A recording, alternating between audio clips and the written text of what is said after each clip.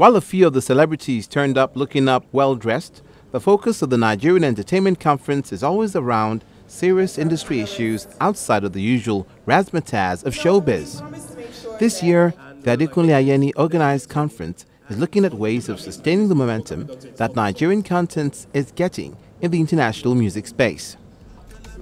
Last year, two Nigerian acts, Burna Boy and Wizkid, picked up the highly coveted Grammy trophies, stamping the official recognition of Afrobeat within the international music space. While the euphoria around international wins is deserving, local structures are being neglected. Local award ceremonies no longer attract the big names, and many feel this might come back to affect the industry's growth at some point. We need to begin to support our own institutions, our own our own structure, whatever we have, because that's the only way we'll be able to get that momentum. I feel like the industry is bigger than just one or two artists being popular beyond Nigeria. The industry is way bigger than that, And until we need to have a movement from home.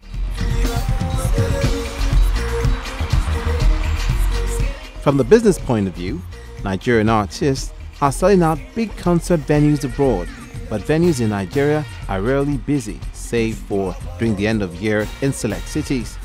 This breeds fear that perhaps this big growth of the industry somehow only happens abroad and to maybe a select few.